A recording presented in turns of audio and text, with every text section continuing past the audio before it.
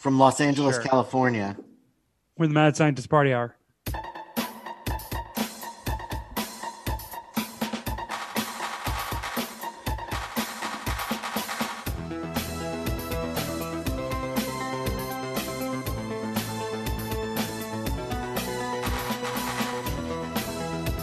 Oh, hi, friends! Welcome back to another episode of Mad Scientist Party Hour. My name's Kevin Kraft. Once again joined by a man who is completely nude from the waist down and is currently putting a tiny party hat on the tip of his boner. That's Jeff Clark. It's a huge party hat, actually. And it's very baggy. Yeah, and massive. Beaming to us from Night City, the bearded booger-eating gonk known as Shuddy Boy. Oh. For our YouTube viewers, I tried tweaking the lighting again, and I'm no longer blue, but I still don't look like I have a nose. So that is definitely from the light right above you, above the dining room table. Yeah, it's the umbrella light. Now, if I turn this off, oh, I look like I'm in Anonymous. It is spooky. It is time to hack the government. Meow, meow, meow. I do kind of like the lighting gradient you got going on there. You know what it is? It's the fucking light of the iPad. That's lighting up my face. So I don't know. I'll try a few more tweaks. Bring the umbrella light down. Not right now, but have it more at face level and tilt the umbrella so it's more perpendicular to the ground. Okay. Okay. All right. Well, I tried. Got sick of that conversation fast. I tried. Yeah. I wanted to start off. Sorry, I was also trying to find an email. Our inbox is nothing but fucking Patreon alerts, and I cannot find a way to send all Patreon notifications to a fucking separate box or something. But I saw an email we got that I thought would be a good thing to start the show off with. This is from Tamara or Tamara? Tamara. Tamara. Tamara? Tamara? Tamara. We'll go with Tamara for now. Tamara. And the subject of the email like Tia is... and Tamara. Shut up, Shuddy Boy. Subject of the email is lady listener from Canada. And she says, hey guys, somewhat new listener and fairly new Patreoner. Just wanted to send you an email to say I'm loving the podcast more and more every day. Been an Ellis listener for years. And I've met you, Kevin, at Ellis Mania in 2017. I think you're great on the Ellis show, but really love your nerdy silliness on MSPH. Jeff, your rants crack me up every time. Recently, the Aunt Becky one, OMG hilarious. A lot of people, whether they agree with you or not, regardless, have found that very entertaining. Shuddy, so laid back and sarcastic. Great dynamic with the three of you. Since I'm kind of new, and maybe some others are as well, wondering if you guys might be able to do a show with some background info about yourselves, how you guys know each other, and how the MSPH show got started. Just a thought. Keep up the awesome content. You bring a smile to my face every show. Tamara, a.k.a. Mara. Sweaty Acorn Captain? All right, shout out to you. Clearly a wolf knife. Okay. All right, I was going to say, is that like an IG handle? No, that's definitely a wolf knife name. Okay, cool. So, yeah, I guess with, the show getting a nice boost in listeners in the last couple months, and the show being fucking 10 years old at this point, couldn't hurt to drop in a quick refresher. All right, Jeff already needs to interject. No, no. We can do that. We can do this if you want. Because I had like a little rant that I was going to go on before you read the nice email that kind of combines our truths right now in the MSPH, let's say, I don't know, universe, Pooniverse. But YouTube, there we go. You got it. YouTube and Patreon, how those numbers are somewhat mirroring each other is a fucking mystery to me. And Patreon actually does better than our YouTube. So I needed to scold some of the Puminati. That is not how you get anything done in this game, Jeff. You never scold. Well, I gotta suck dicks. I do that in the podcast all the time. All the time I'm sucking dicks in the podcast. If you want to make it in this biz, you got to suck some dick, see? Whatever. Go fucking watch and subscribe to our channel on fucking YouTube. We need to get the numbers up. How we have more people paying us money than watching us on YouTube doesn't even make fucking sense. If all of you just hit play on YouTube, on our YouTube channel, and then open another tab and did whatever the fuck you did on the internet, we would get more views a week than or as many views a week as we do Patreon subscribers. It makes fucking zero sense and it bums me out. Like, we have a ton of fucking listeners. I think what it is, Jeff, is it bums me out. We have there's a YouTube demo and then there's like an everything else demo, and I think since we were off YouTube for so damn long, we've just built up, that demo that's not super huge on YouTube. Because, I don't know, it was the same thing. I had people hitting me up endlessly on social media that I should start a Twitch stream. And, it was constant hammering. And one day I was just like, all right, I'll give it a shot. And I bought cameras and I got equipment for it and stuff. And I did Twitch streams for a few months. And the most I got was 20 people. Yeah, it was fucking freaky scenes. I hear you. I don't get it. So I was just like, all right, it must have literally been the only people asking for a Twitch that were interested, and even maybe only a quarter of those people actually planned on following through. So I don't know. The YouTube's up there for the people that give a shit about it, and at least we still do good numbers podcast-wide. We just, look like a bunch of fucking needle dicks on YouTube. That's all right. Doesn't everyone have a fucking YouTube account? Just go real quick and subscribe and for fuck's sake. Help us out. Well, yeah, it is youtube.com/Mad Scientist Party Hour for anybody interesting that Jeff hasn't made salty. Yep. Yeah, Kevin will suck your dick to make up for all my saltiness. Oh, don't make me call you pussies. Like me. Are we done with Tamara? Well, no, because we didn't answer a fucking question, even Jeff. Started. Oh, I don't want to do an origin story. All right, now that I've sidelined everything, are we done? Yeah. So the show started when I still lived on the East Coast, and I started it with my homie Miguel, who I've known since I was a teenager, and we used to film stunts and skits, and I always felt like Miguel and I had a really solid comedy dynamic. Like, anytime the two of us were just hanging out at a party bullshitting, people were... All right, Jeff, turn your fucking video off for a second. Jesus Christ. It's going to be the whole episode if you're like, oh, you know what, I have to interject with a different story. Like a lethal weapon dynamic. I just wanted to, I wanted to better describe it. And I wanted to point out that you're different races. You're like Riggs and Murtaugh. It's very Mel and Donald. So when I saw that podcasts were starting to be getting a tiny bit more mainstream and shit, I was like, all right, well, this seems like a good time to strike. I am a radio dude. Fuck it, let's give it a shot. So I reached out to Rob Sprance, who I didn't really know personally. We were friends on Facebook, and I had met him a couple of times because when I worked for the Howard Stern Show, I helped out on some of the secondary channels and the offshoot shows. So I call screened for Superfan Roundtable, which Rob was a guest on regularly. And when I saw him just putting all this stuff out, like, hey, I just launched a podcast, I hit him up early and I was like, hey, I kind of want to start one of those too. Could you sort of help me out? And he sent me a document that had an itemized list of everything we needed equipment-wise. He started an iTunes page for us. He pretty much, that's why we call him the Godfather. He got the ball rolling immediately, and I'm too stupid to do it without his help, and I still am. So he was also like, hey, and I've been toying with the idea of starting a network. Would you like to be the first show that joins? So it was his podcast at the time was called The Glory Hole, and as he grew and got bigger, it got to be a bigger hurdle to pitch to big name guests. Be like, hey, you want to come on my show, The Glory Hole? And they're like, oh my god! So you just shortened it to The Hole. It fucking was sell out.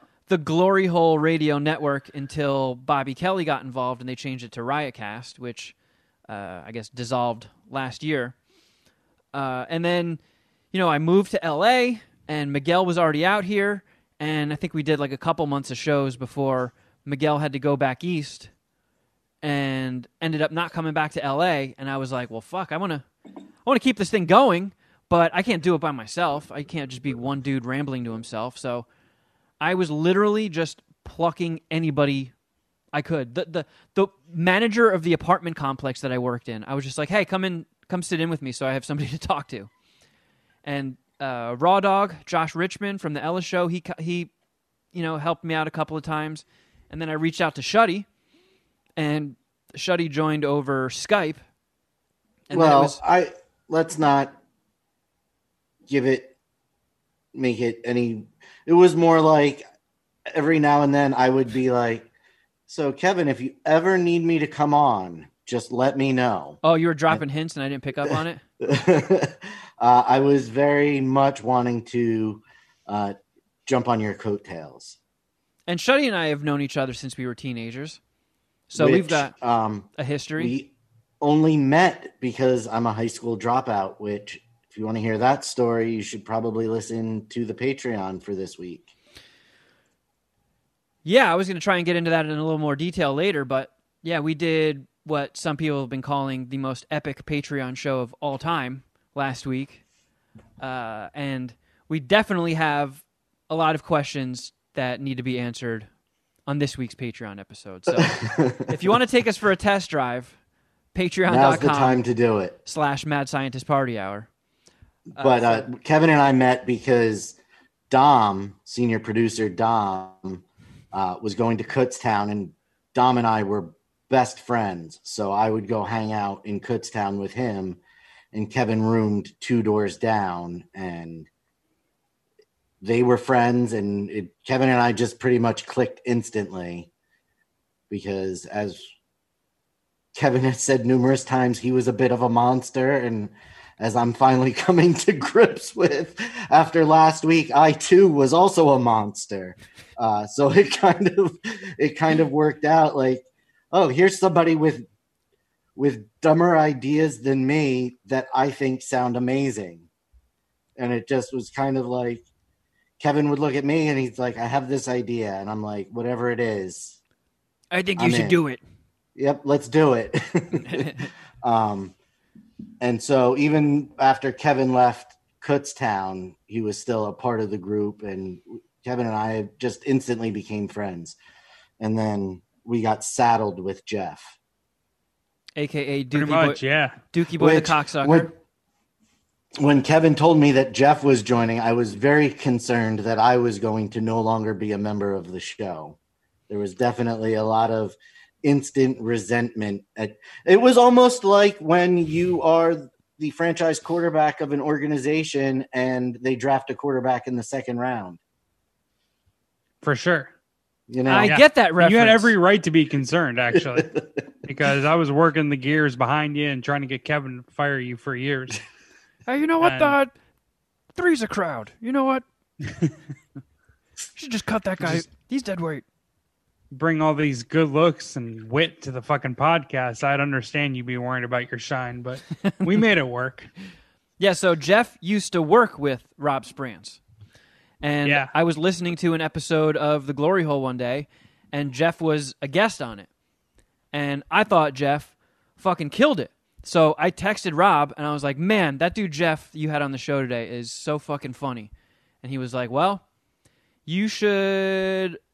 I should put you two in contact because he's actually moving to Long Beach in like a month or so. So Rob connected us, and Jeff came by for like a trial show just to come hang for an episode and see what's up. And I feel like there was an instant click, and it's been, the 3 of us ever since. And it's always funny when new people stumble upon the show and they're like, man, show kicks ass. Love Kevin from the Ella Show, but man, that guy Jeff, he's a piece of shit. Fuck that guy. And then a month or 2 later, they're like, all right, I was wrong. Jeff's like my favorite on the show now. Yeah, it's a slow burn, but I get you every time. He'll get you. Everybody's relationship with Jeff starts off adversarial at first. Yeah, he's like a barnacle on your hiney. He latches on. And then eventually you can't imagine life without him there. I make the contrarian shit work. It's an uphill battle, but goddamn it, I'm good at it. So I hope that answers your question. Tamara? Tamara. Tamara. No, let's do Tamara. I'm leaning towards Tamara. It was Tmara, right? No, it wasn't TMA. Yeah, TAMARA. Yes, that would be Tamara. TAMARA. So there are several A's in there. Yep. 3 A's, 1 M, and R. I'd like to buy a vowel. Starts with a T. Then yes, Tamara. Tamara. I'm gonna say Tamara. I think I said it right. I think we all did. That's kind of a hot name. Unless she follows up and checks us next week. What's the other ones? You guys fucking butchered my name. It's Tamara. She put there's like an accent on the A. I think in one of the pictures that Dom shared on the Patreon, the band picture,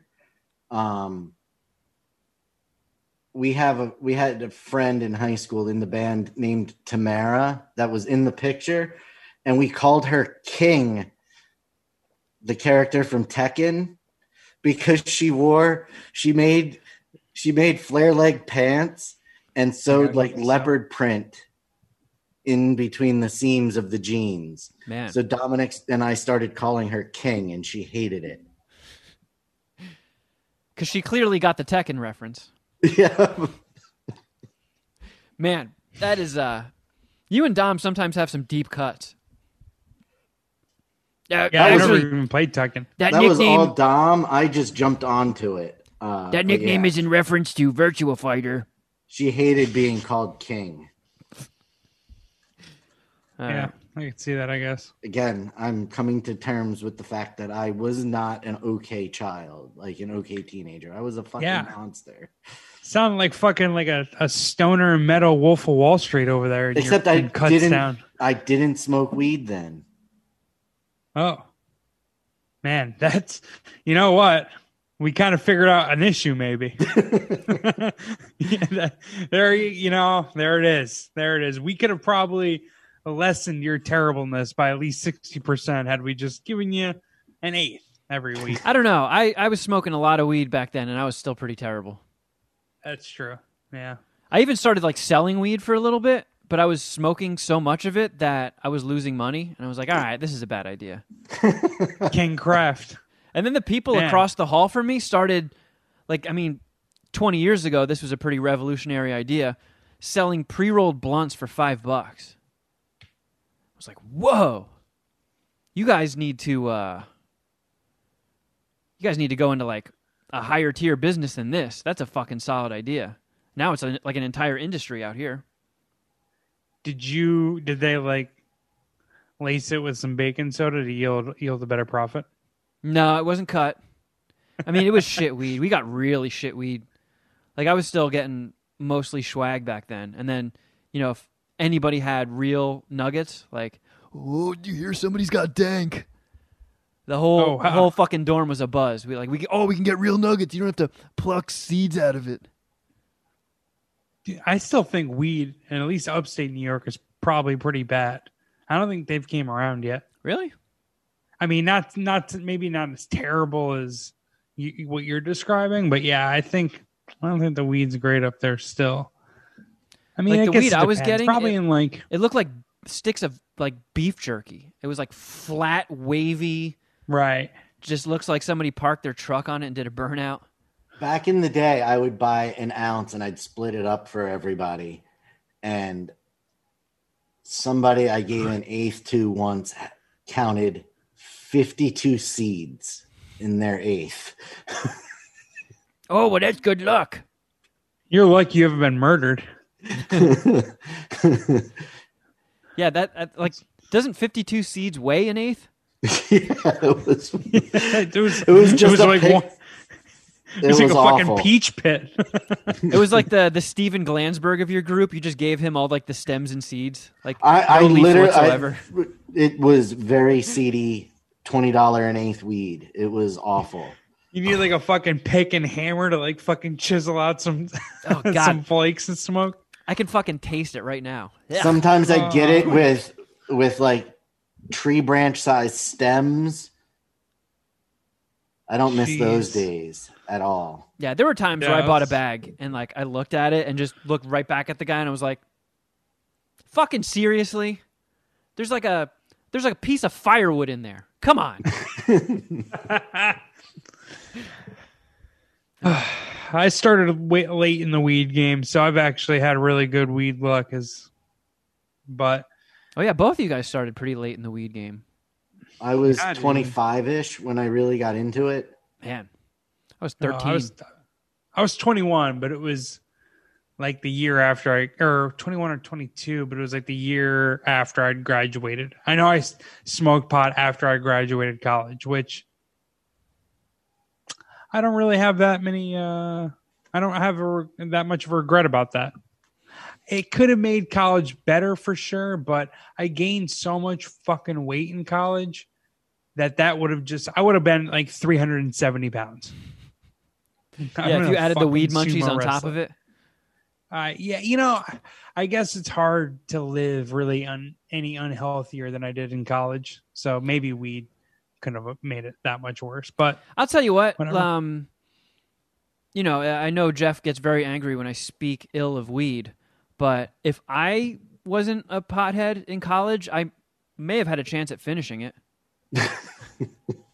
Like I probably would have lasted longer than 3 semesters because I smoked a ton of weed. And I got to the point, like towards the end, maybe in my final semester, I had a gravity bong built into the side of my bunk bed. So I would wake up and start my day with a gravity bong hit every day. The few friends that I had that gotten thrown out of school or not really thrown out, just, like weren't passing and pretty much flunked out were because of weed. That's definitely a thing, I don't like bashing weed either, but again, it was probably a good thing I didn't smoke until I was out of college. Because honestly, like I fucked around a lot in college enough as it was. I skipped a lot of classes. Like I got some pretty good grades, but I had an easy major. And if I had to if I had weed, I would have been completely useless and would have flunked out and wasted so much fucking money. So do you guys remember that South Park episode where the punchline that they kept hitting was there's a time and place for everything and it's called college? I don't remember that one. I've seen every episode, but I don't remember. I'm pretty sure that was a South Park episode and like they just like everything that came up, they were like, kids, there's a time and place for everything. It's called college. So when I was going into college, I thought I just pictured it was constant Animal House, and the only way you could party like that lives up to the standard of like epic college partying would be if the schoolwork wasn't all that crazy. So I thought college was going to be a fucking breeze. So I get my classes, I show up and I'm immediately partying, and then I go to my first day of like intro to math, and they're like, today we are starting with advanced calculus. Like, what? I was instantly left behind in every class. I was like, oh man, Bing Bong School did not fucking prepare me for this. I'm just going to go back to my room and pound a 40. One of the advantages that I had is I went to a real school in college I worked pretty hard in high school and stuff like that. So like I would actually bust my ass if need be. And I did a lot freshman, sophomore year when my GPA was fucking sick. But I was going to college like in the early days of the internet when the internet was sick. When did you start? What was your first year of college? 2004. Oh yeah, mine was 2000. So like the first semester of college for me was the first. Like that's when Facebook came out. Like I remember all of that, you know what I mean? So like the internet was sick. It was sick for me. And like we had Morpheus or LimeWire, one of the two, and we were just ripping music. Like social media was happening. Oh, we were ripping music too. Right. We still had Napster and Kazaa.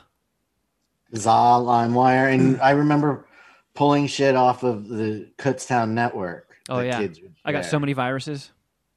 At my college, we were able to we had to pick our own classes after our freshman year, sophomore, junior, and senior year. We had to like figure out our own path to graduate, right? Which is kind of fucked in its own way because people would was that high school or college? College. Yeah, I had to do that too, and I didn't know, and I didn't know what that meant, and I was like, oh fuck. So we had ratemyprofessor.com, and you would go on ratemyprofessor.com and find out who all the easy professors were for the general required classes. Oh man. And we had to take a law class or like a business. It was business law. So we found this teacher, Bolin DeVito. She probably still exists. Hold on. I'll do Bolin DeVito, Rate My Professor. She had a perfect score on ratemyprofessor.com. Ravioli DeVito? Bolin. Boland. Boland DeVito, like Danny DeVito. I'm sure she appreciates the shout out. So in the first, like either week or the very first class, she made it a point to ask for a perfect score, 5 out of 5, and Rate My Professor. Like that's what she wanted. She wanted to be known as the Breeze Professor. Yep. She gave us the answers to the test the week of the test. Did you just fuck this professor over royally? What do you mean? Is that something? Are you like not supposed to do that? I don't know. It worked for her. Like again, I don't know. This is how long? 16 years ago now. So like, if she still is was doing she older it, back then? All right, Joyce Bolin DeVito. All right, hold on. I'm finding her ratemyprofessor.com right now. Oh my god, profile. So I mean, she's on the internet. What do you want me to just like? I'm not. Just because she has the OnlyFans and I'm shouting it out doesn't mean like I'm fucked here. Like has the Rate My Professor. Anyways, so the final was we would watch My Cousin Vinny. She would give us a test about My Cousin Vinny, and she was like throughout us watching My Cousin Vinny, she was like, "Yeah, this is pretty much trial law." Wow, you got like the Michael Scott of college professors. That's awesome. Yeah, she's still a professor at St. John's. Yeah. What's her I don't know. Like the I clicked My Professors is not working, but I did find her success story on St. John's University website. So we would do shit. I did shit like that, Kevin. Like I couldn't. Yeah, I didn't have the resources. I went into college so fucking blind. I had no idea what was about to hit me.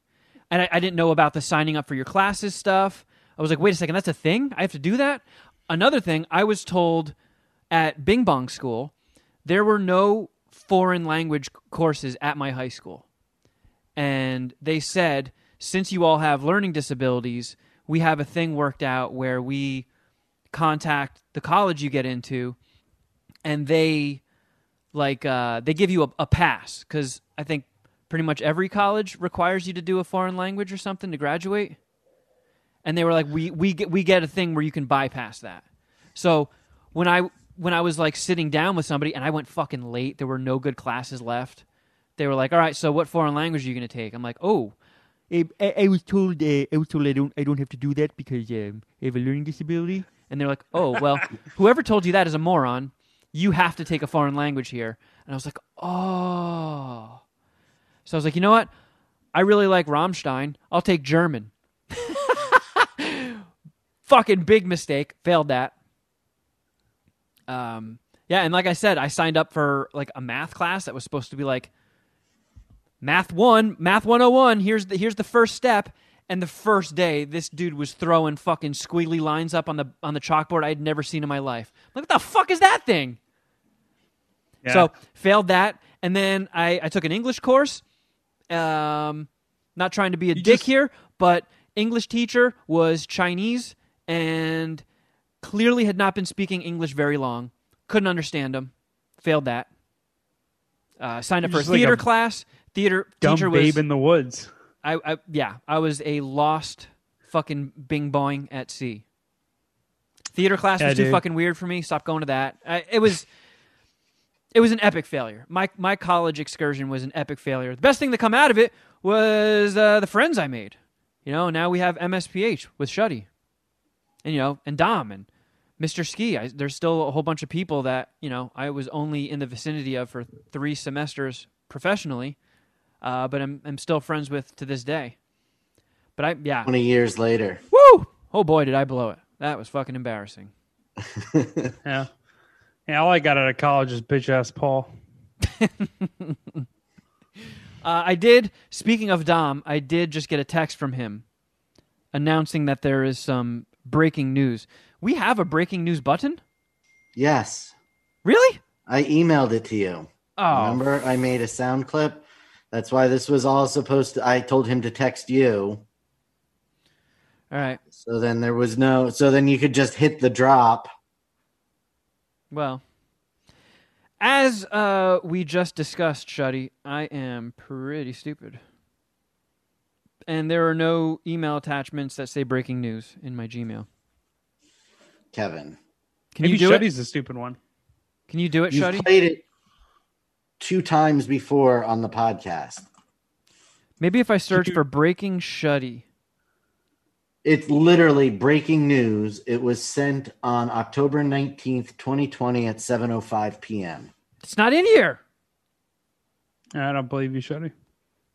Forward it to me again, and it'll be at the top of my inbox. There we go. Teamwork. Forward it one more time, pussy. Yeah, I dare you. Forward it one more time, pussy. Just try it. Just forward it. Unless you're too much of a pussy. Yeah, pussy, forward it. I dare you. Get it, pussy. I double dog dare you. Kevin, open it, you pussy. I'm refreshing. All right. Double Refresh click. it faster, you fucking pussy. Yeah. Shuddy, you gonna send it or what? Jesus Christ. Yeah, Shuddy. Just so everybody knows. I'm just like, It I'm just in a went dark through. room swinging a knife right now. Now there's an even bigger gaping hole in the YouTube video. Hey, if you're one of the 5 people watching this on YouTube, It's my fault. Shuddy Boy's a fucking idiot. Yeah, he just all shared my 30 of fucking the email. I think I would say probably 90% of our 30 YouTube viewers, so that would make 27, already have your email. I also put my email. It's not like I didn't put my email there too. It's fine if you shoot yourself in the foot. Just don't shoot my foot.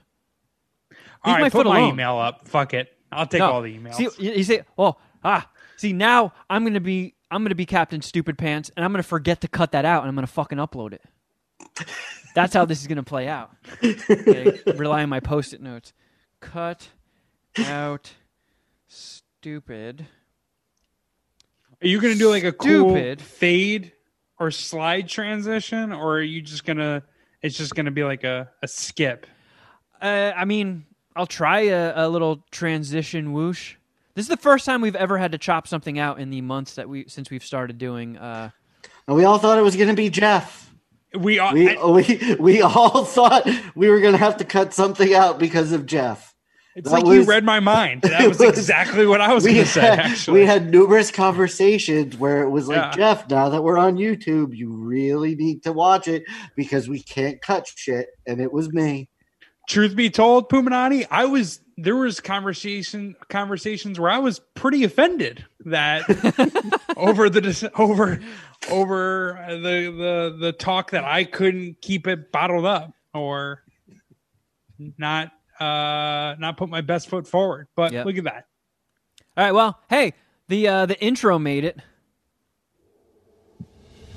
Mad Scientist Party Hour. Breaking news with Shuddy. Good stuff. MSPH Wrestling 7, untitled, event name to be determined, will take place Saturday, January 30th, 8 p.m. Eastern on Dom's Twitch channel, twitch.tv/DomV311. January 30th. Mark your calendars, friends. For When's those of MLK you that are new, ever since we've known, or Kevin's known Dom, and and since the advent of wrestling games where you can create characters, Dom's created us and made events out of pitting computer version of us against each other. And we've had it started with with COVID. Dom started doing them on his Twitch channel, and it's turned into this huge thing where lots of Puminati are involved, and it just becomes, we all hang out, we do a Zoom and shoot the shit. That was why would you let me explain that? You're better at it than I am. You took the bull by the horns. I was very impressed with how it was going, and then you limp dicked it at the end there. I think that announcement was sponsored by Shuddy Boys Volcano. Let's shift the blame here. Not put this so much on your shoulders, Shuddy. We need to get a theme for this event. That's I'm sure. I don't think. I know he's working on it. I was hoping we could do maybe like a Valentine's Day Massacre theme, but that would push it back a couple weeks. I'm sure Dom will have. I was not even expecting this until just before we sat down to record, where he said, I'm emailing the event information. So I didn't even know that one was being planned. How long did you have to scroll through that email? It's probably like fucking War and Peace, right? It's not. He's taken your criticisms to heart. You've really offended Dom, Jeff. Me, I don't. It's Kevin that's criticizing him. I love the lengthy. No, it's Jeff. Jeff did it. This is just. There is. I'm sure there will be more. I'll read every fucking word he writes. So we have some new signees to MSPH Wrestling. We've got Fonzo making his debut. Oh shit, that's crazy. The Great Pudini. Oh, is he gonna?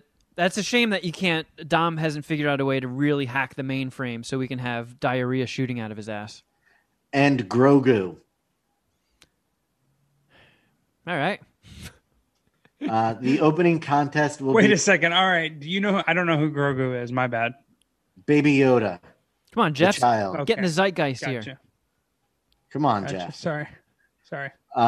The opening contest will be a hair versus hair triple threat match for the Hardcore Championship, featuring Ginger and Juice versus Shawnee Killface, a.k.a. Don't Die, versus the reigning champion, Jeff Clark. Winner gets the championship belt. The losers shave their head and have to be bald for the next event. In real life. Wait a second. You cut out on me. What did you just say? I'm serious. You really can't cut out. If you lose this match, Jeff, you have to shave your head. Whoever loses the match shaves their head. The two superstars who don't win the belt at the end of the match get their heads shaved and will be bald at the next event. Is this in the video game? This is a thing? Real life. And you have to chop your penis off. Okay, all right. Well, now I know you're lying. If you could have strung that along, and you really had me for a second. All right, I was joking. I was joking about the penis thing. Okay. Oh, okay. Well, I mean, if we're doing scalps, I'm down to put scalps on the line. There you have it. Damn it! My internet keeps fucking up. Is a triple threat tornado tag team elimination match for the MSPH Tag Team Championships, featuring Sticks and Stoned, which is Arts and the Mighty Boognish, versus Fonzo and Grogu, versus Los Lamos. And if the Los Lamos lose the belts, they must unmask. And then everybody who's going to know who they are. Then here's this is the most surprising match of the initial announcement. It's a retirement match. Loser loses his contract to MSPH Wrestling in a no-holds-barred falls count anywhere. Jesus. That's some high stakes. Banishment? Banishment. And it is Spat versus Woody from Toy Story. Spat talked trash on Woody at MSPH Wrestling 6 and wouldn't allow him to enter the Royal Rumble, which set Woody into a frenzy hell-bent on revenge. Yikes. All right, what's the next one? And the last one we have to announce is a 2 out of 3 falls table match for the Undisputed World Heavyweight Championship, which is the first superstar to put their opponent through a table twice wins. Big Sexy is cashing in his Money in the Bank briefcase versus Neon Kevin Kraft, who currently holds the belt. Ooh, come and get it. I'm going to eat your butt. So I have to defend my belt in a triple threat match? Yep, against Ginger and Don't Die. That's fucking horseshit. I'm going to email the commissioner after this. Jeff needs to talk to the manager. What a surprise. Yeah, exactly. I'm going Karen here. I'm going to take this to the top of the chain here in MSPH Wrestling. But not only are you fighting for your belt, you're fighting for your hair. Yeah, my luscious locks. Yeah, and you're going to have to shave your taco meat too.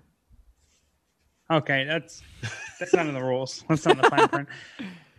If I successfully defend my title, I want all my matches from here on out to be one-on-one matches. Jeff, you do realize that you are a champion, hardcore champion, which is like the lowest championship belt. Like you are the bottom. According to who?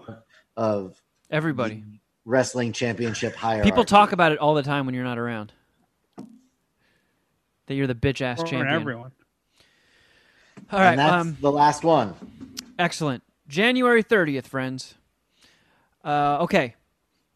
Got a few reviews. You guys watch anything? No. I've been watching some weird shit lately. And I had heard about this movie when it got announced. And its release completely went under the radar. Jeff, are you familiar with jiu-jitsu? I know I've seen this title before. It was billed as a Nicolas Cage sci-fi martial arts alien movie. Which, like, okay. I'm supporting Nick Cage through this weird zany phase he's in right now where he just takes any script that's thrown at him. And this sounded just completely ridiculous. So when I saw that it was actually out, I rented it on Prime. It was a bummer. I was hoping it was going to be along the lines of like Troll 2 or The Room or Samurai Cop, where it's just so awful you can't stop laughing. But it was just awful in all the wrong ways. It was barely even a Nick Cage movie. He's not even really in it for the first 40 minutes. And the first half of the movie is some dude I've never seen before, and he's like an army guy, I guess. And there's lots of just army fighting. And, Ong Bak guy, Tony Jaa is in it. And there's endless action. Toward the second half of the movie is basically just one long fight scene with different people getting subbed in, but it was just very repetitive. They didn't give Tony Jaa any cool stuff. He wasn't doing any real Ong Bak shit. The story was, if I even followed it correctly, this alien came to Earth forever ago and gifted us jiu-jitsu. So this alien trained people in jiu-jitsu, and then it spread throughout the world, and now the world has jiu-jitsu. But every 6 years, a comet comes to Earth, and then 9 people have to fight the alien, and if they don't, he destroys all life on Earth. Are you with me so far? Yeah, is it an octagon fight? Like, what's the? I couldn't even get a grip on that. The platform, the venue. I don't know. I think it's anywhere or like his weird alien temple, but yeah, is it like the top of that waterfall, like in Black Panther? That was a pretty sweet fighting spot. It was. This was not. It seemed to move in different places. The rules seemed to change when they actually do engage the alien. Seems sometimes pretty offensive to Brazilian people. Didn't they invent jiu-jitsu?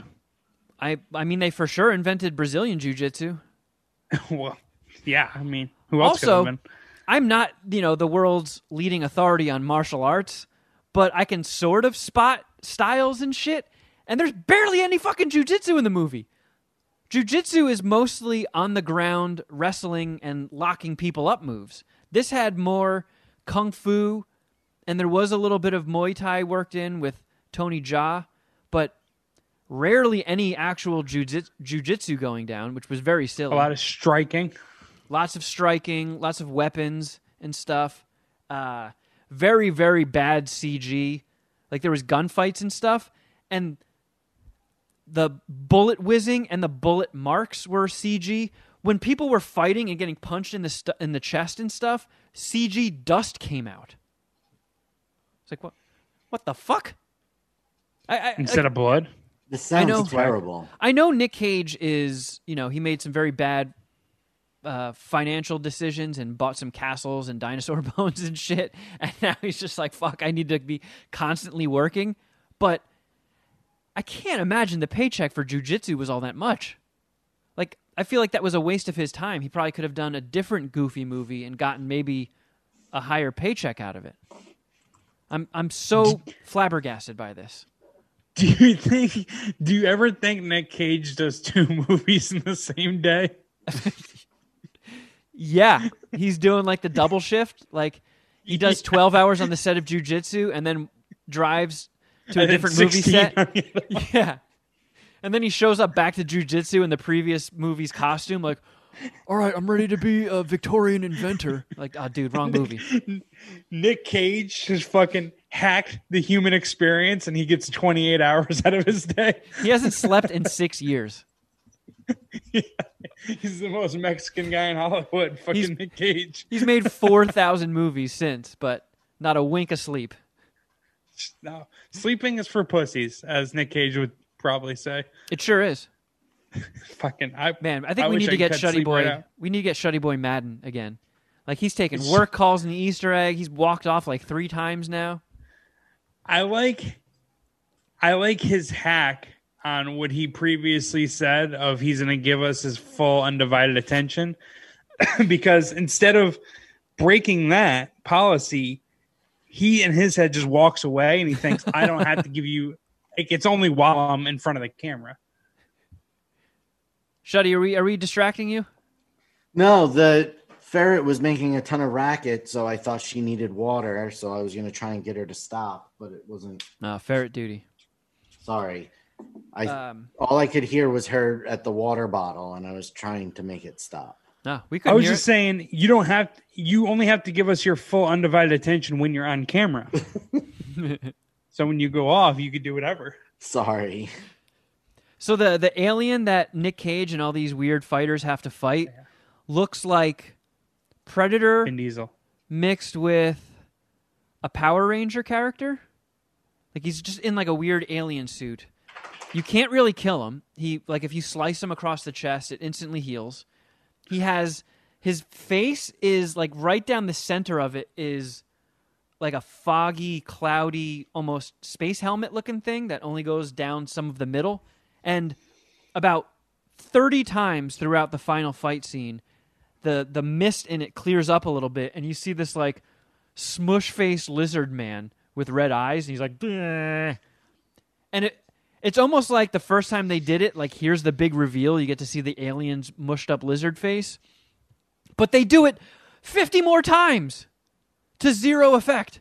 It's fucking bizarre, and not bizarre in the fun way. If they would have asked for my advice, the writer, I would have said that instead of the alien smushed up alien face, Nick Cage. You make it Nick Cage's face. And he's already doing 2 movies at the same time, Jeff. How many characters can you play? I mean, if you're going to pay him for all the characters, he'll do all of them, I'm sure. You know? Dude, and not only does he look like the Predator a little bit, but he also can do active invisible camouflage and sees in heat vision. They just fucking thought nobody would notice. Like, oh yeah, we just straight up ripped off the Predator for this movie called Jiu-Jitsu, where people fight Kung Fu. And Nick Cage is only in it, 20 minutes combined screen time. Very, very strange thing. I was excited that this was going to be a very stupid movie that I could have a lot of fun laughing at, and it was just fucking boring. Sucks. It sounds kind of sad. Makes you feel bad for Nick Cage. Like, dude. He looks like he had fun with it. Okay, all right. He always looks like he's having fun. It's like fucking a 400-pound chick and just coming out flexing. Like, oh, well, I mean, are we going to make fun of him? I did it, guys. I did it. Just knock that pussy out of the park. Oh, man. Like, all right, Nick. Cool. So, yeah, I can't in good conscience suck more than a dick and a half for this movie. I heard our movie rating system came out, like, accidentally slipped up in the Ellis show.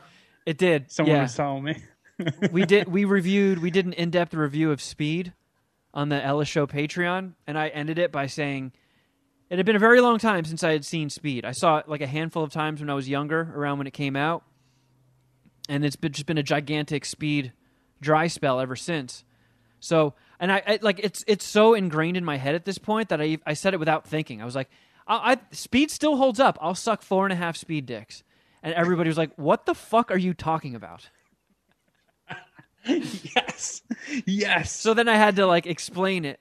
Like, oh yeah, that's how we review things on my podcast. We suck dicks. I want to hear. Did they have questions, or did they just? No, I explained it. I was like, yeah, if one of us sees John Wick, we'll be like, oh yeah, I'll suck 4 out of 5 John Wick dicks, and they're like, oh yeah, that makes sense. It fits in the Ellis universe as well. It does, yeah. Like, I don't feel like anybody's lost on it. You might question why we're sucking dicks for the rating system, but I don't think anybody's lost in the process. I want to hear a story of someone going on like a first or second date to a movie with a girl and then using the MSPH dick rating scale in the post movie little conference, or asking her, so how many dicks would you suck for that movie? She's like, what? Why do you think I'm sucking your dick? Yeah. Yeah, how many Avengers 2 dicks would you suck? Oh man. I've been watching a lot of foreign movies lately. Nerd. I know. Well, this pussy. one, I know you two will be out, but it's a movie from somebody that we did an entire MSPH episode basically filleting, and that is the great Mads Mikkelsen. So he put out a new movie called Another Round that I've been seeing getting really good reviews. So I was just like, oh, fuck it, I'll check that out. I love me some Mads. And right when it started, the opening credits were in Danish, and I was like, oh, shit. But, so yeah, the whole movie's in Danish with English subtitles. But they got their own language? Oh, shit. Yeah, that's why Mads has an accent. It's not just a baked good. Wait a second, you can eat their language? Wait. Denmark? Yeah.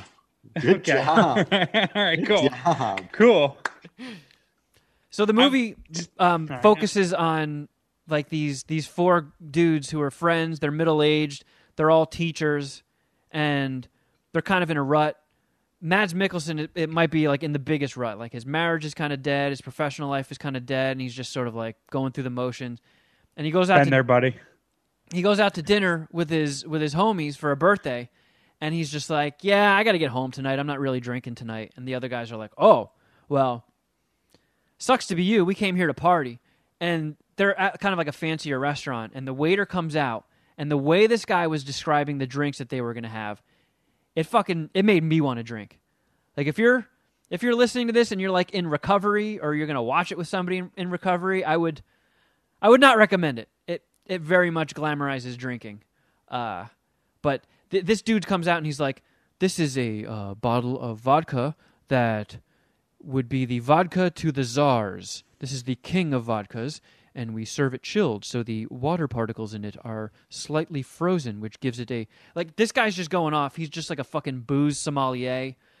And then they're taking a sip, and everybody at the table is just like, oh, my God. Oh, that's excellent. And then they bring out a beer, and they sip that, and they're like, oh, that's the best beer. And then dude pours a glass of wine, and he's describing the wine. And dude, the way my mouth was fucking like salivating just reading the subtitles of what they were saying. And Mads cracks, and he's like, yeah, pour me one. And he starts taking a sip, takes a little sip, and he's just like, oh, and chugs it. And then they're just like in beast mode, just drinking everything. And while they're just getting hammered, one of the guys starts talking about this dude who has a theory that humans are born with a blood alcohol deficiency of 0.05%. So he's basically just like, people are at their happiness when they have a slight buzz. And they were like, we should give this a shot. Like, we're all kind of just in a rut. We're bummed out. Let's just sneak drinks all day and just maintain a blood alcohol content of 0.05%. And it starts off great. Like, Mads is all fucking happy and cheery and shit, and he's teaching his class, and then he sneaks off, and he's like chugging out of a flask. These motherfuckers get so into it, they buy breathalyzers, and they're like in the bathroom stall blowing into a breathalyzer to make sure they're maintaining their blood alcohol content. So microdosing with alcohol. Yeah. And so is it alcoholism if you never get like above the legal limit? Well, since they're like teachers and dorks and stuff, they you know, they catalog it. Like they take notes and they write essays and they document the experience as they go. And that it's brought up very early. Like, doesn't it just mean we're alcoholics? But like they start hiding bottles of booze around the school, and it's, if you can handle the subtitles, I thought it was fucking great. I loved it. Mads was awesome. I've never seen him do a movie in his, you know, native language, but it was fucking great. I loved it. Nice, I gotta suck dicks. I gotta suck some dicks. Sorry. Yeah, how many Mads Mikkelsen dicks are you sucking? Let me check. Let me consult with my Letterboxd. I've watched a lot of movies this past week. That's good. I'm the type of guy that would give two different scores. One that's different from my Letterboxd and then one on MSPH because I'm a dick. I sucked 4.5 dicks. Oh. It's a solid watch. It was on pace to be a 5-dicker. But it does get like a little sad, and there's some downer moments, and I was like, this was pretty fun up until now. I know Jeff and Shuddy aren't going to give it a shot because they don't fuck with subtitles. But I know people in our audience aren't as boorish as you two. I don't think that's fair. I do subtitles once every couple months. I reviewed, was it #Alive or just Alive? I reviewed Alive. Oh, yeah. I did that in all subtitles. The Korean zombie every now and movie. then I'm down. I tried to watch Lupin, however. Lupin? And do you know what that is? No.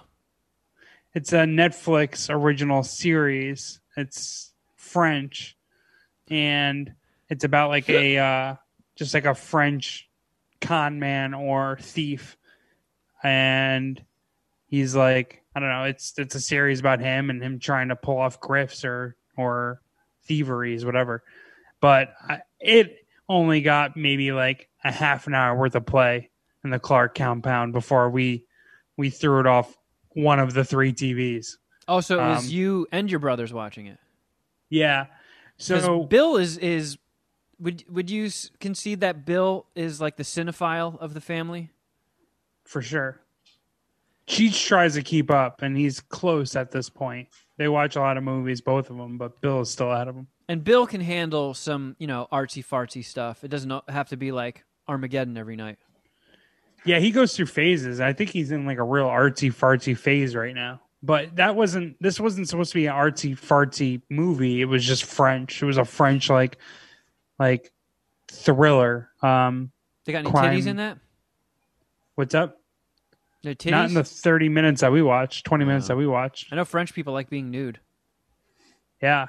If there was nudity up front, I probably would have kept watching it. But no, so for whatever reason, the Netflix stream that we clicked into had it dubbed instead of subtitled.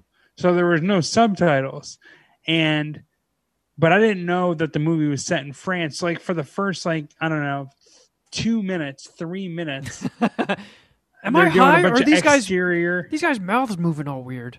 Yeah, they're doing a bunch of exterior shots, and they had one of them of the Louvre and clearly the countryside of France, right?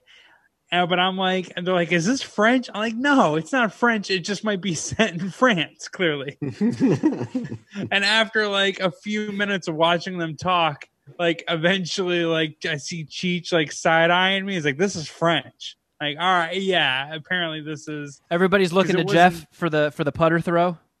Oh boy, we're making Jeff watch something French. This fucking no. I was making them watch the French shit because I was like, I wanted to put on Lupin. I wanted to watch something that I can review for MSPH. Oh, Lupin! It's been wall to wall sports. I've heard Lupin in my head somewhere in my network. I don't know if it's one of the Slack channels or one of the Discord channels. How do you spell this Lupin? Lupin. Okay. Oh yeah. Oh wow. It's 2021 listed on IMDb. Yeah.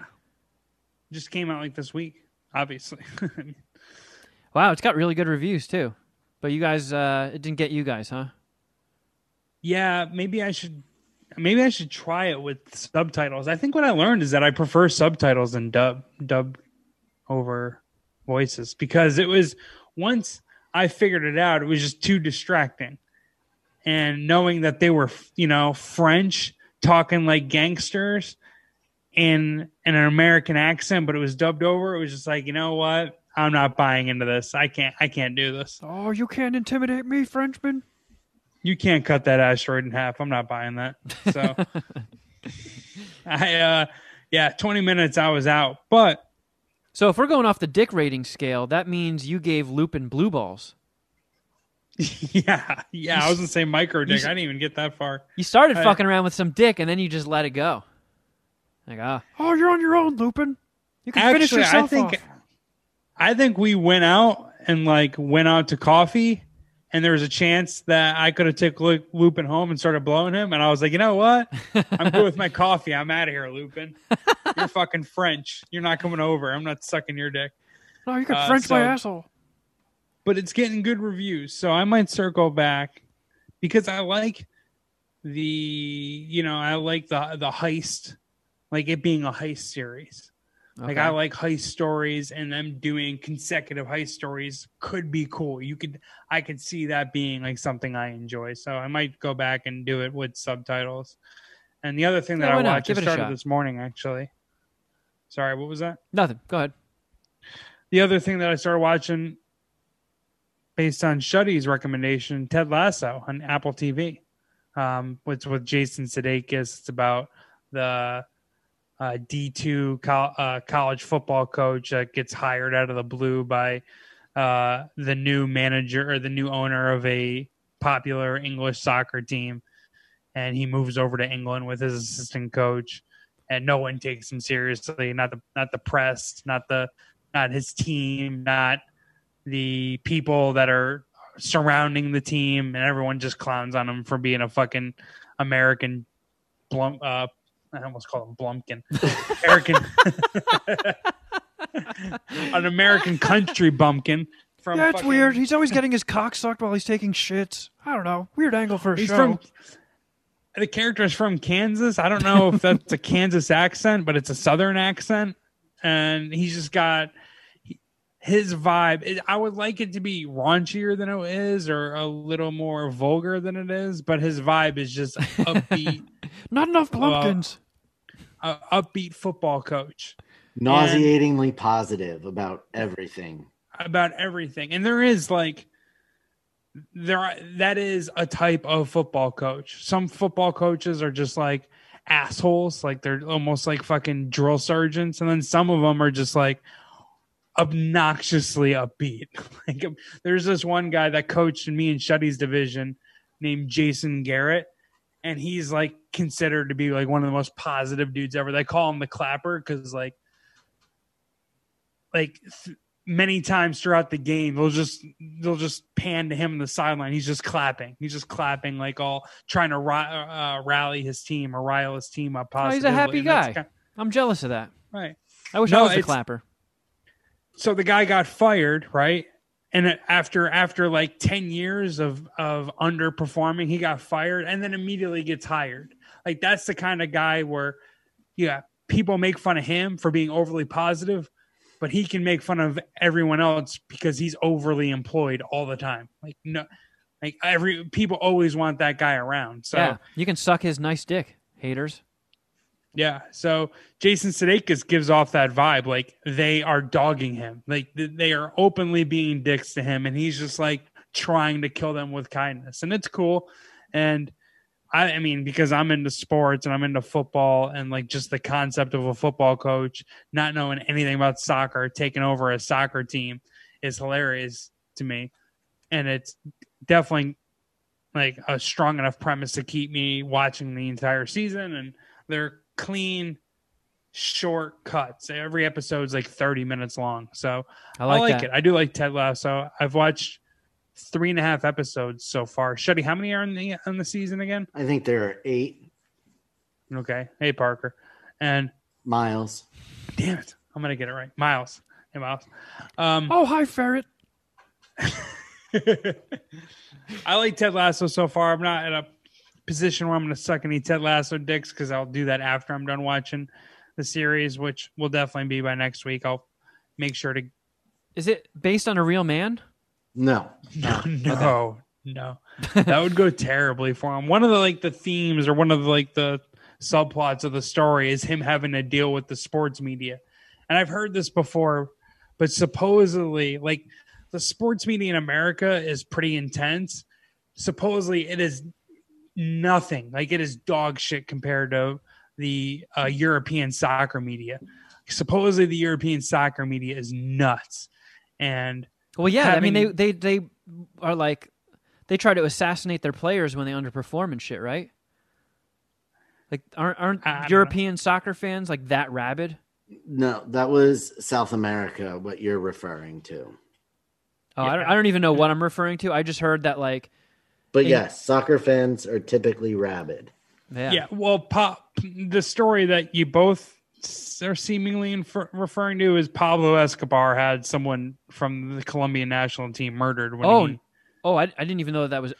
There's that, and there's also in the 96 World Cup, I believe, a Colombian player, I believe it was, scored an own goal and got multiple death threats.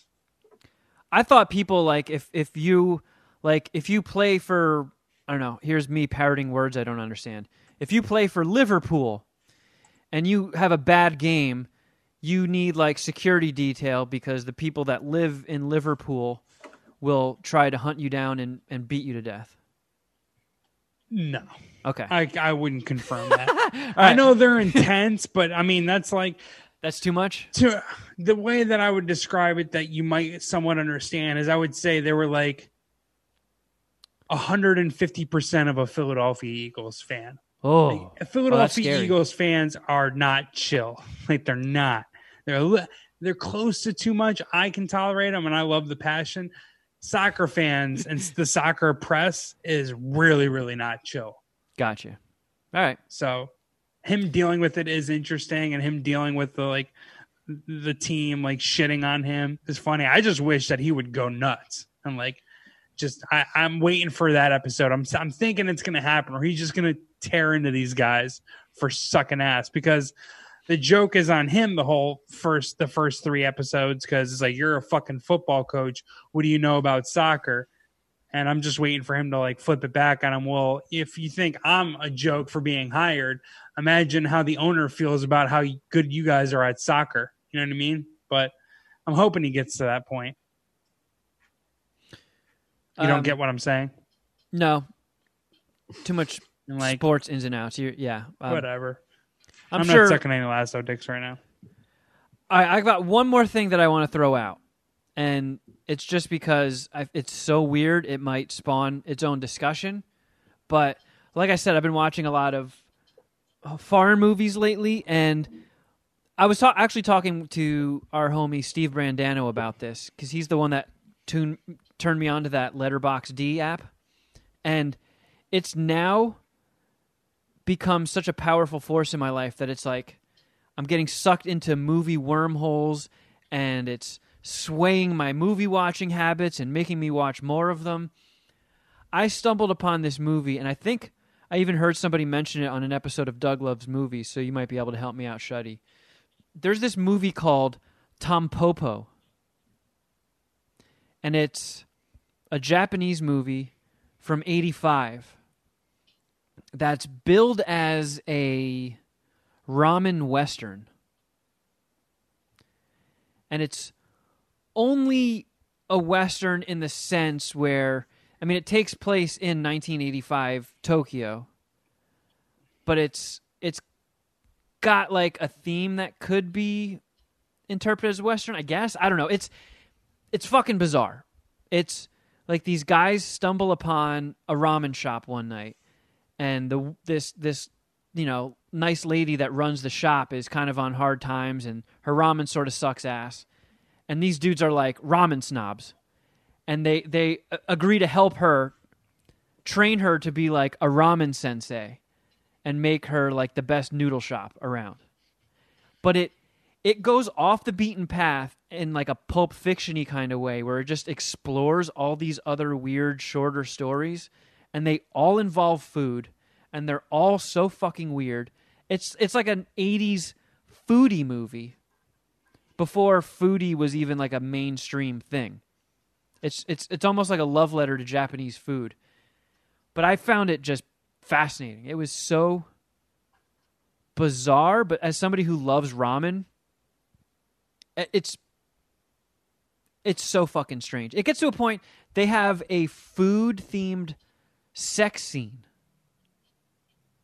where these people just have weird sex where they do weird shit with food.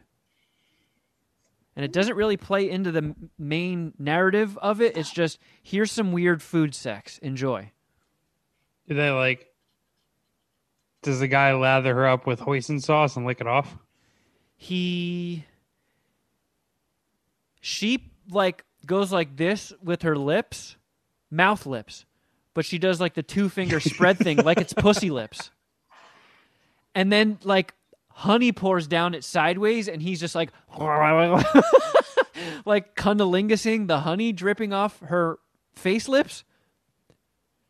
And then they take oral gruel. It's so fucking weird. Then she like dips her titty in a bowl of flour, and he sucks her flour titty. And then they put live prawns in this little bowl that I think has soy sauce in it, and presses it against her nude tummy. And then the thing is like struggling and flipping around, and she's just like giggling. And then it just cuts back to these dudes training this lady on how to make ramen. It's called Tom Popo? Yeah. Is that one word? Tampopo. It's on HBO Max. And this is in subtitles, or no? It's subtitles. Do you get to see, is there any nudity? There's titties, yeah. Dude, the movie ends with when they roll the credit, it's like a wide shot of a park, and you see a woman on a bench, and it just slowly zooms in for the entirety of the credits, and she's breastfeeding a baby, and by the time the credits are done, the camera is that zoomed in on just the baby sucking her titty. That's not cool. It's so fucking weird. That sounds really fucking bizarre. And that's like too artsy. It's got Ken Watanabe in it, who I guess would be the most recognizable actor in it. Was he in Batman Begins? Oh, excuse me. He was in Batman Begins, Inception, Last Samurai. No, that's Liam Neeson. Oh wait, no, I'm tripping. I mean, Ra's Ghul's boss. I think so. He's the fake Ra's al Ghul. Yeah. Right. Yeah. Okay. Yeah. Not his boss. Yeah, for sure. But it's weird seeing a young him in such a strange movie. But like, I don't know. If you like Japanese food, it's a very interesting journey through Japanese food. It'll be one of the weirdest movies you'll ever see. But I don't know. I enjoyed it very much. I thought it was great. It's weird because I found it just in a Letterboxd D wormhole, and it led me to that, and I was like, wow, I think I remember somebody talking about that on Doug Loves Movies. And then it's on HBO Max because HBO Max has the Criterion channel, and there's a Criterion edition of Tom Popo. And I need to do further investigation because if HBO Max has every movie that's got a Criterion release, that's fucking epic. That's a massive selling point. So I'm gonna look further into that, but I don't know if any of that weird shit that I just belched out to you sounds intriguing at all. Watch Tom Popo on HBO Max. I'm more of a pho fan than I am ramen. So yeah, I prefer ramen to pho. That's my heart out. Me too. Yeah. I wonder how pho versus ramen polls in the Puminati. I'm gonna put that into Discord. I got to imagine ramen is more popular. You're just saying that because you like it more, but do you know that? I feel like more people know what ramen is than know what pho is, let alone like people that have tasted both and have a preference one way or the other. You know what, though?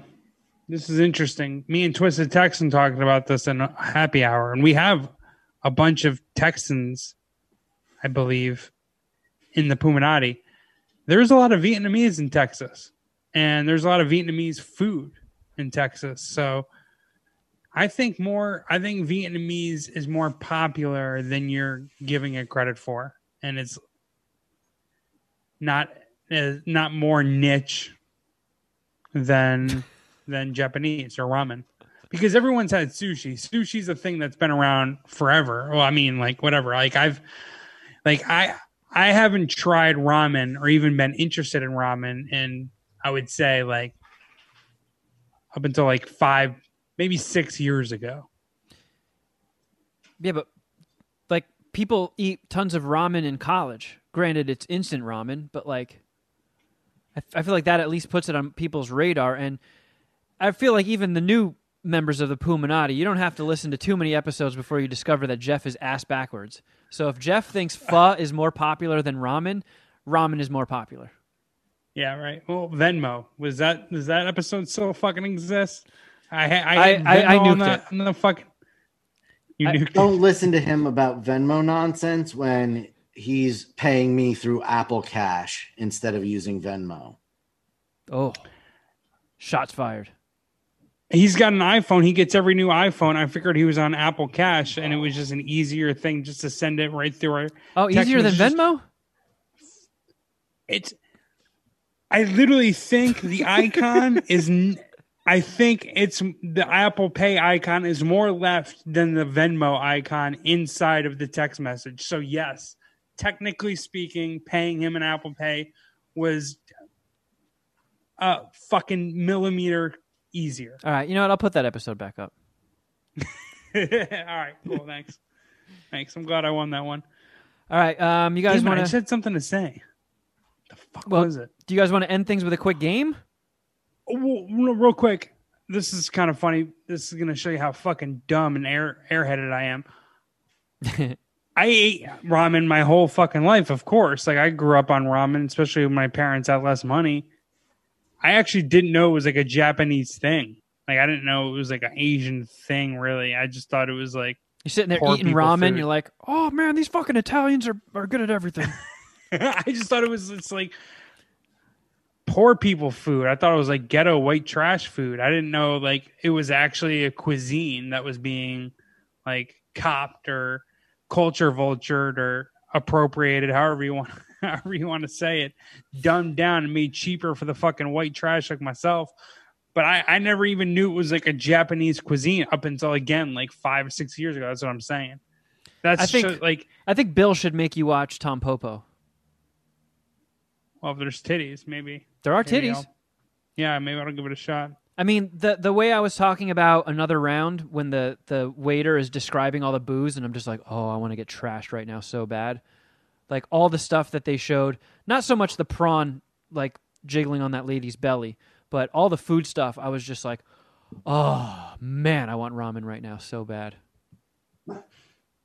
Oh, sounds like somebody else wants some ramen. Guys, you know that we usually take this week off? You haven't recognized that pattern. It's happened the last 5 years, I think. 4 years. Is this the week you go to Vegas? No. This is the week. Tonight is the national championship game in college football. And we usually don't record. Yeah, because my homie throws a open bar, all you can eat food at this local sports bar every year, and I go and just get fucking trashed and put money on the college football game, and COVID killed it this year. So I'm a little bummed out because this is seriously like usually a top 5 day in my year. I fucking love today. I've won 4 out of the last 5 years on this day. I get fucking wasted and eat chicken wings for 3 hours. It's beautiful. It's how America should be. All right, Sorry, well, I think let's play the game. We still have time for a game. So I got other things to talk about. Without further ado, it's time for IMDboner. Boner.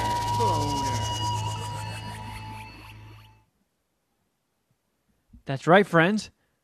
I'm about to beat Jeff's ass once again in IMDboner, a movie trivia game where Shuddy will read from the parental guidelines section of an IMDb movie listing, and we have to try and guess what movie it is based on the clues. Most of the time, it's sexy stuff, like titties and butts. Sometimes there's not enough clues there for Jeff and myself to make a guess, so he'll go to, the violence or swearing or other instances that earned this movie some warnings for the parents out there. Did I win this recently? I know I stole one from one of you guys. I upset one of you guys in the Letterbox D or the IMDboner game. We've been throwing some. Do you remember? We've been throwing some pretty gigantic bumper lanes in the games we've been playing lately to give Jeff a fighting chance. So, no, I beat you clean in one of them. Don't be like that. I didn't hit off the girls. See, I beat you fair and square, all right? As a fucking 16 seed, I beat you, you son of a bitch. All right. This movie is from 2003. Good year. Okay. Good year. There are many sexual references throughout. A man and a woman visit an adult novelty store. A woman wears a revealing outfit, including a very small top, backless pants, and a thong. Those backless pants are commonly referred to as chaps. Assless chaps. Various shots of nude women in magazines.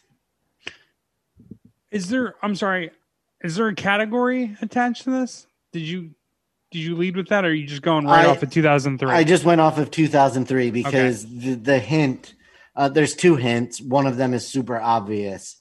One is not helpful at all, which is this person's birthday is tomorrow. The Goods. Well, that's not the full title of the movie, but no, it is not that. Woman is shown topless, laughing, and rolling on a bed. Why would she be laughing? That's a clue. Some flashing female nudity. Wedding Crashers.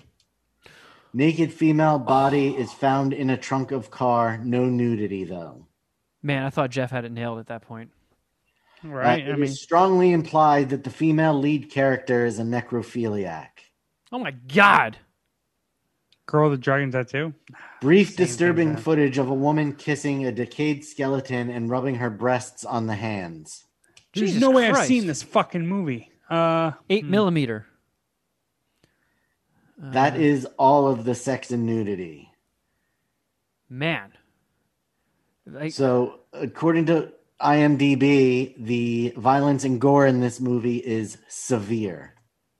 All right, so it's got to be a horror movie. Is this like Return of the Living Dead Part 3? This is how he always wins, these gay-ass movies that he's watched. During an attempted robbery, 2 robbers hold 2 other men at gunpoint. 1 shot is fired into the ceiling and no one is hurt. One of the attackers is shot in the head. From Dusk Till Dawn.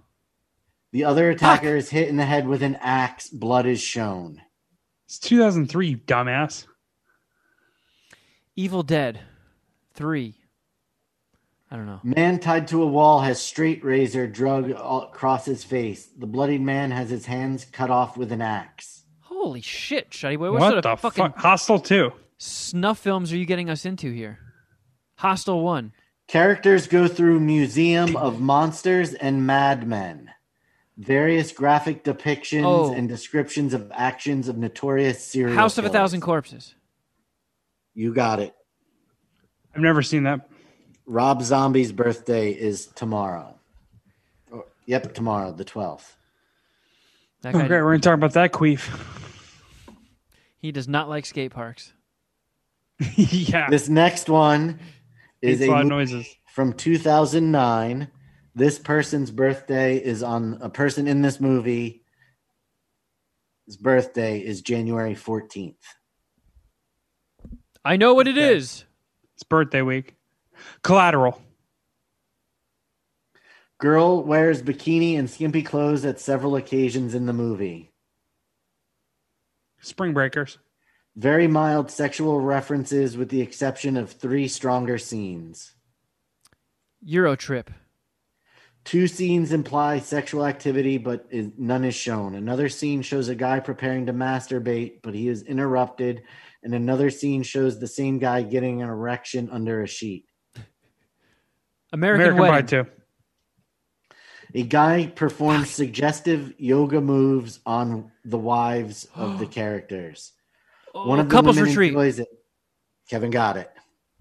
Oh, eat my asshole, Jeff. Jason Is that- Bateman. You pussy. Okay. Wait, is that Phase on Love, isn't that? Think so. Right? Shuddy, you're on He's a black IMDboner. guy. Yes, Phase Shut- on Love. There's okay. All right. Yeah, I don't think I've seen that one. Great. So we're just giving Kevin his favorite movies. Of course he's gonna beat me. It's not my favorite All right, movies. and because January It's a 14th Kevin Kraft is classic. also That's a the triple K day movie. that the great Alan Rickman passed away. Oh. Give me some booze. Pour it out right now. This is an Alan Rickman movie from 2003. Okay. You can just give Kevin the point if you want. Male topless nudity, sometimes Die for an Hard. extended period of time. Male Extended topless period- nudity? Extended period together with bottom nudity. Do you like looking at my tits, Mr. Potter? Apart Give him from 2 points. Give him 2 points. This is what he's won this round. apart from the minor storyline following the 2 actors, serious sexual content isn't an issue. I have no issue showing you my erect penis, Mr. Cowboy. The early TV broadcast edited out all nudity of the subplot of 2 porn actors rehearsing mostly nude, male and female topless nudity and simulated fellatio. That doesn't seem like it's a part of this movie. That might not be right. I could literally be no. on Alan Rickman's IMDb and not have a fucking guess here. That is definitely a part of Love Actually. Okay, then yes, that is the movie. Yeah, another Kevin Kraft classic. Of I've course. seen these fucking movies. What do you want me to do? I've All fallen right. upon tough All right. times, and I'm So going those to now are masturbate all only of the theme. never mind. movies. Shuddy Boy's talking. Sorry. Nah, I got enough juice out of my Rickman impression. Go ahead. Those are the last of the theme movies. We'll go over to I mean, does Jeff even have a ones. fighting chance at this point? I mean, I was only going to do 5. So I gotta sweep through to win, right? I would say if you sweep it, we'll give you the win. You'll get 2 points for that, and then 2 points for sweeping. We'll double. These are worth double. No, because he didn't get the first one, right? Yes, he did. House of 1,000 Corpses. Oh, he did. So you've gotten 3 already? He's gotten 3. All right. Yeah, I lost, but let's just keep going through it. God fucking damn it. And I've decided that I'm just reading them as as they come up in order. I'm not going to try ordering them into any more confusing. So Yeah. this one's going to be fucking anime or something. From 1999. Lots and lots of sexual puns and innuendo, including references to lesbianism, oral sex, menage a trois, and swinging. Chasing Amy. Several times we see a man and woman in bed, but always pre or post coitus. In one scene, we hear some sexual moaning before we see the couple in bed. And in another scene, we see a man with lipstick all over his body sitting next to a woman. Oh. A man and woman play chess and become very sexually aroused. They lick and suck on the pieces. Yeah. Damn it, I know this. Guy's playing chess, getting all horny, and he's like, ooh, how about I seductively blow this horse? A man is briefly seen humping a laser gun, and a man bumps and grinds while caressing his clothed nipples. Okay, now I'm out. Out of sight? A phallic-shaped rocket flies around the Earth, and we hear lots of slang terms used to describe it. Oh, I know this again. Is this Orgasmo? Numerous scantily clad women. One woman lifts up her dress and reveals her panty-clad buttocks. Buttocks?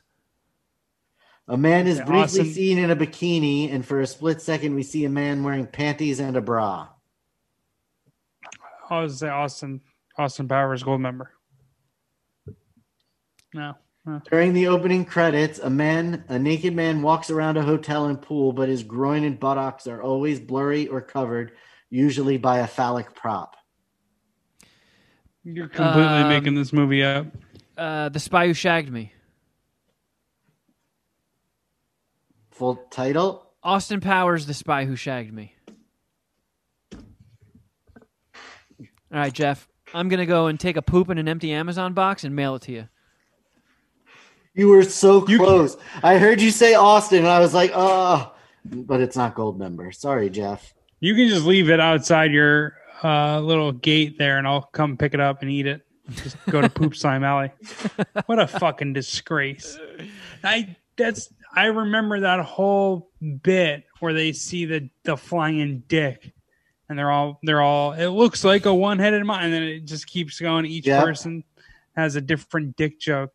I knew it was Austin Powers, but I was so committed to it being gold member. Fuck. You think enough time has passed where they can treat Austin Powers movies like they do Bond movies and just sub in a different Austin Powers and keep the franchise going? Who would it be now? Probably one of those Flight of the Conchords whatever happened guys. to Mike Myers? It's a good question. Probably just enjoying money. So much. Did he make so much money off of this? He's just kind of done. He had to have, even with like the flops towards the end. It's the Shrek money that keeps him from having to work. Fuck, Shrek money on top of Austin Powers money. Shrek money is where he's making his money, and I'm sure that Wayne's World money ain't that bad. I wonder if that.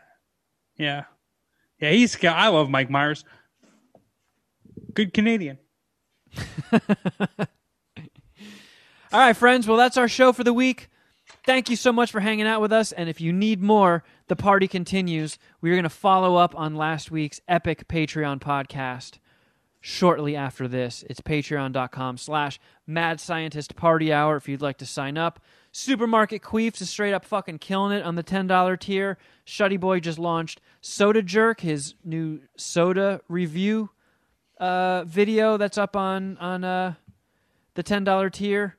And, you got the Snack Attacks, the Nerd Holes, all that stuff. It's basically its own Disney Plus at this point, just way, way dirtier. Subscribe and like on YouTube. For fuck's sake, help us out. We have YouTube chodes. That's what we have. Is that where the penis is wider than it is long? Yeah.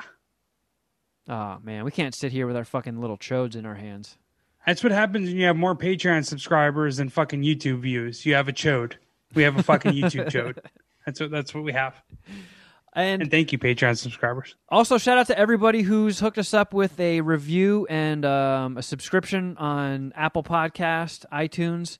Our numbers are We definitely don't have a chode there. We're looking cool. We're almost at 900, and then we can start panhandling to get us to 1,000. And at that point, when you're in like 4 digits, you look fucking cool as shit on iTunes. So if you haven't done so, if you wouldn't mind taking the 3 seconds to just hook us up with a review and a subscribe, it goes a long way, friends. If you want to be a part of voicemails, yay, just call 201-472-0139 and leave a message after the beep, or you can just shoot your emails to madscientistpartyhour@gmail.com. We're still looking for questions for Dr. Steve, so if you have any medical questions, anything you've felt was too goofy to ask a doctor and you might be embarrassed, just email it to us. We'll ask Dr. Steve. He'll explain it in a way that you can understand it, and you can remain anonymous if you want, so you don't even have to get embarrassed by asking what that weird thing growing on your bunghole is. What else? The current status of the ramen versus pho poll that I ran in Discord is 5-5 right now. Ooh, tight race. Okay. I don't know how to do a poll. Someone else did the poll. I asked the question and did the ad here, and then they cleaned it up. Shout out to that guy. I don't know who it was, or girl. And you can also follow us on Instagram. I'm at Kevin Kraft. At Shuddy Boy. At Jeffro Records. And at MSPH Podcast. Check out Fade the Media, Jeff's sports podcast. Shuddy, you got anything? I am going to be a guest on our homie Gen T's podcast, Ramboper Radio, this weekend. Oh, fuck yeah. So awesome. I'm going to do that this weekend. So nice. Look for that. Yeah, don't make us look like friends. fucking pussies. I know. I have to put my best foot forward. All right, friends. Well, thank you for listening. But until next time,